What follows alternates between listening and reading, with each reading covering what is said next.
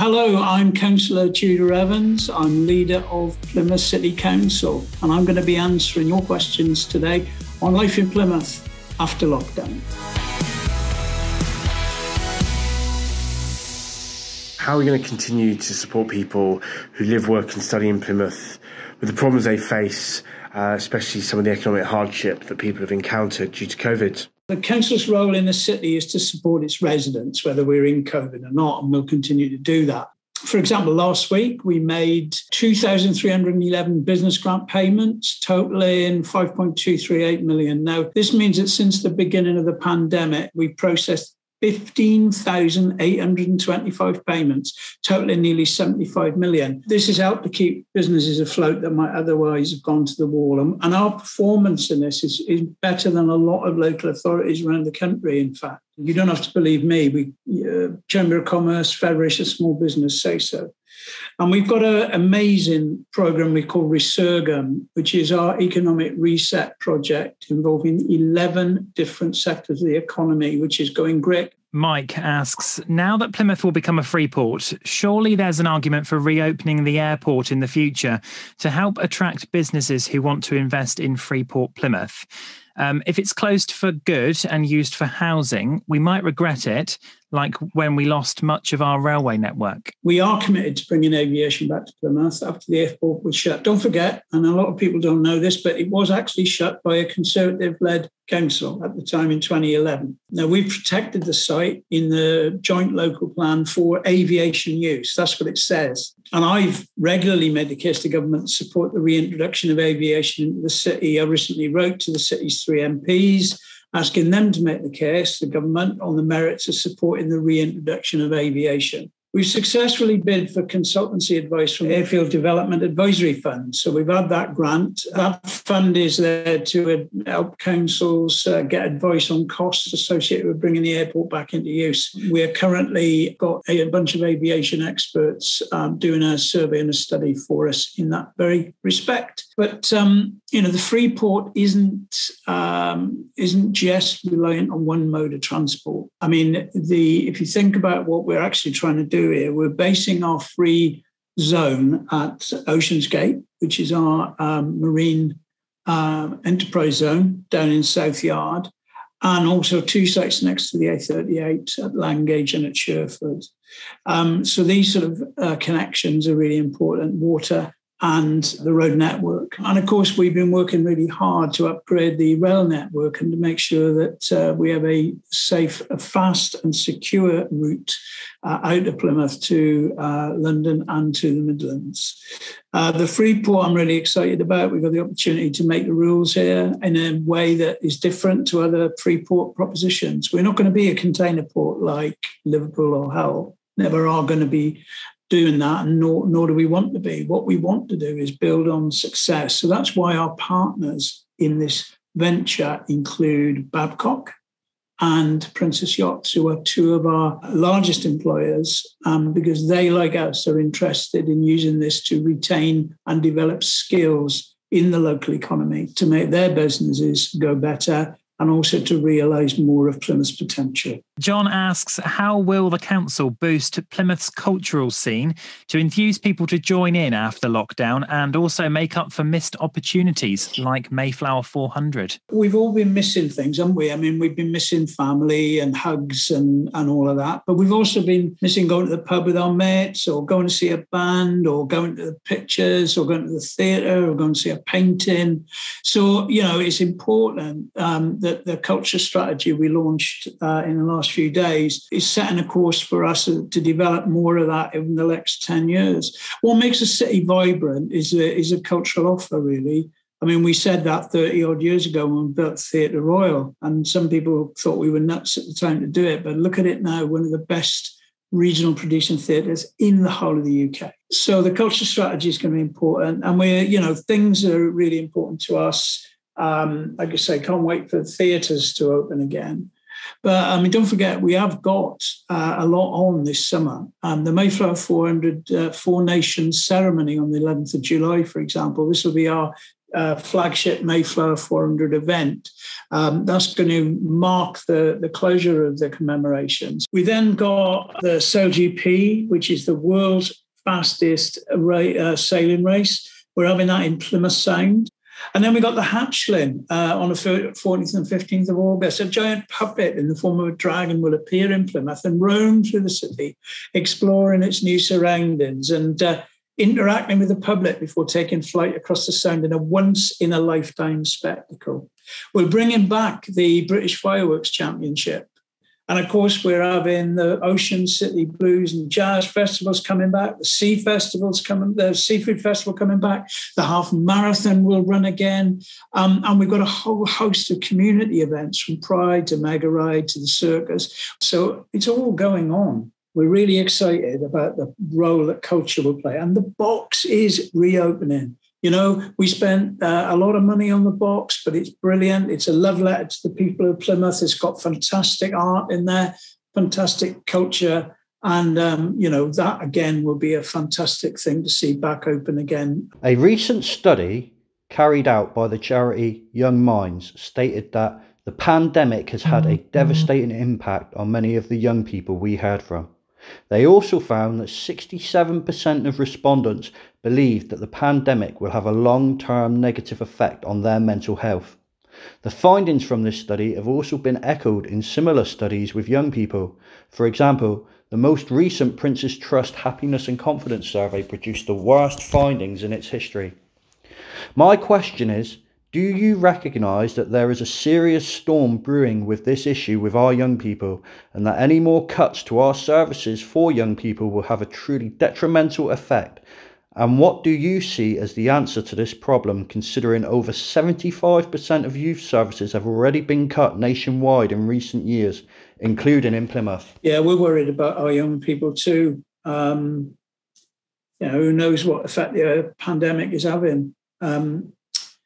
We are currently planning for the reopening of physical core services in our youth services. We're recruiting new team members and enlisting support of other organisations and voluntary groups to ensure that we meet our young people's needs. We're working with a voluntary sector to roll out a pilot citywide survey based on the Children's Society's The Good Childhood Index. And this prioritises aspects of life or well-being identified as most important by children and young people. The findings will give an overview of young people's happiness and seek to bridge gaps in provision. It means the information we need for funding bids and where to target resources. During the pandemic, we didn't lose contact with our young people.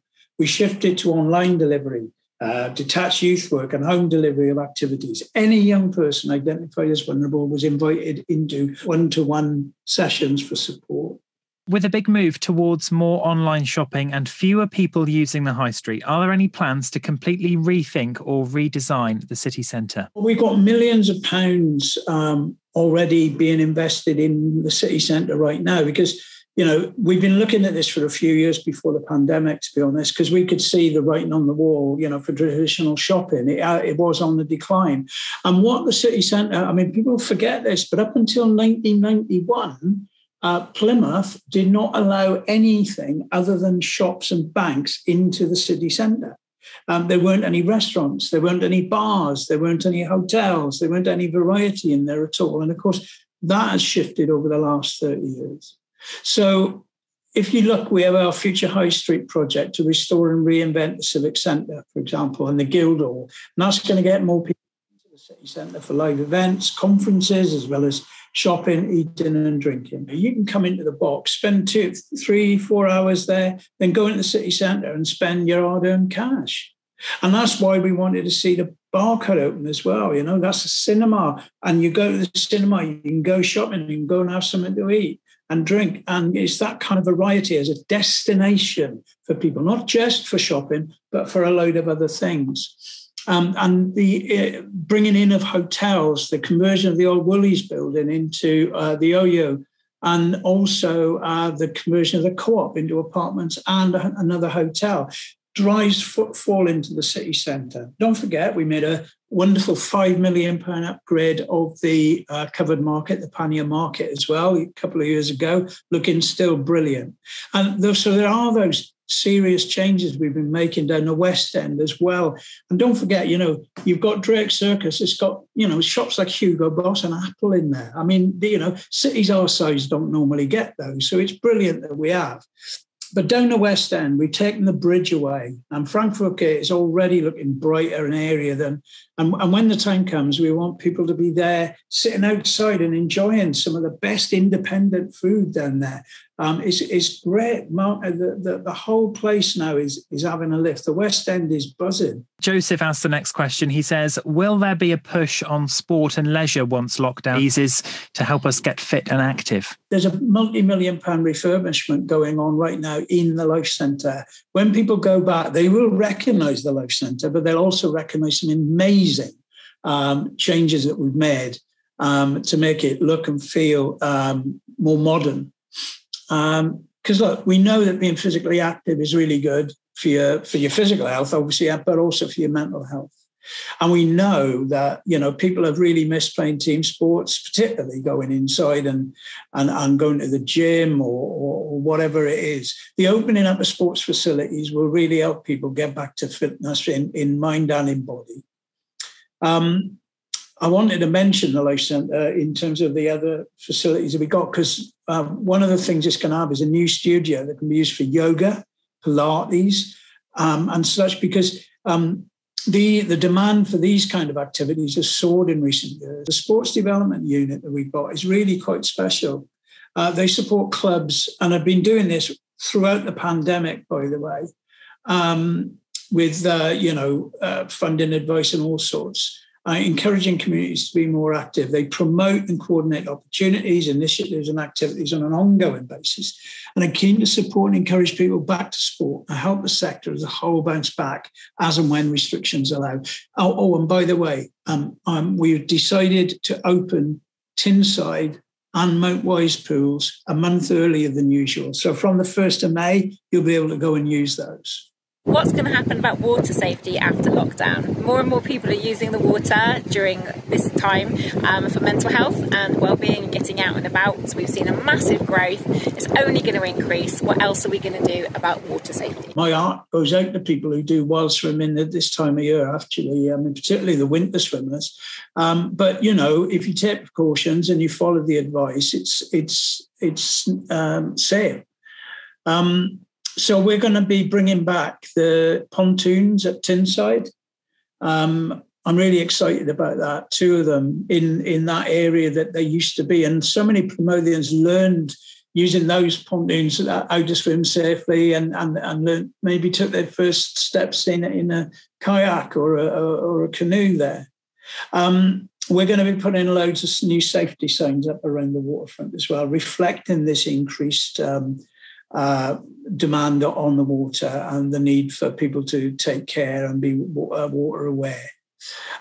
We're also going to make a huge investment at Mountbatten in the water sports centre there. Probably going to change the name of it to the Plymouth Water Sports Centre and make a huge investment there to try and get more and more Plymothians on the water again. Some folk don't feel it's for them, and I think we've got a job to do to make sure that people do know it is theirs, it's for them, it's partly owned by the council. We want to make sure that we maximise the use of that. And of course, we will want to work with partners about water safety, because there are a number of people now who are playing an increasingly important role in taking people onto the water. And so the council, isn't the only actor in this particular drama. There are a number of organisations who do that and do it very seriously and do it very well. And we want to make sure that we work with them as well. Jackie asks, how will the council work with communities for action on climate change, trees and plastics? Will the promises about the environment be backed by timetables and budgets? It will be. We've just issued the council's budget for 21-22. And of course, part and parcel of that is a commitment to our climate action plans and our tree plan. The council is issuing annual action plans on climate change. So we have not one of these councils just declare a climate emergency and then do nothing. We don't have wish lists. What we've got is clear plans that we can act on. And we're looking to ourselves in one plan, getting our own house in order, our buildings and our fleets, but also, of course, what we can do to help the rest of the city face up to the climate emergency. And of course, residents need to be involved. And if you look at the plans, you'll see that we're already thinking about ways in which we can get residents on board with waste and recycling, green and energy improvements, and how we get around the city. We'll be starting this later in the year. We can't just lay down the law to people and tell them they've got to change, because it won't be as easy for some as it will be for others. That's why these plans work. They bring in the infrastructure and the facilities to make the change that little bit easier for people in the long run. So we've deliberately focused on funded, deliverable actions, not loads of new strategies and endless conversations narrating the climate change problem. We all know it's urgent. What we need to do is get on with it. And so every action in our climate change plan and the climate emergency action plan is funded and deliverable by December 2021. But we recognise that we need to ratchet up the actions if we to achieve net zero by 2030. In order to do that, the government must change its policy positions on energy generation, transport and housing in particular, because that's where most of the carbon comes from. So we want to do more on local energy and local generation and solar and all that. But until, the national grid is not capable of taking a huge new intervention in local energy generation. So the government has to compel the national grid to do that. In housing, well, we've got a huge program of solar installation on our new builds, but where we really need to do some hard work is on, particularly in the private rented sector, particularly in the inner city, the older housing. That's where a lot of the energy loss is, a lot of the carbon is generated, and we need to do something about that. Alison asks, will you do anything to improve parking? Some streets have no room for emergency services to get through, and cars are having to park on pavements, which makes it unsafe for pedestrians. Some of our neighbourhoods were built before any of us could afford a car. I mean, you look at all the post-war stuff north of the Crown Hill Road. Most of that was designed when hardly anybody in Plymouth owned a private car. And as we've been doing regeneration, we've been able to integrate more private parking into the new developments. But it's a long old struggle, is this.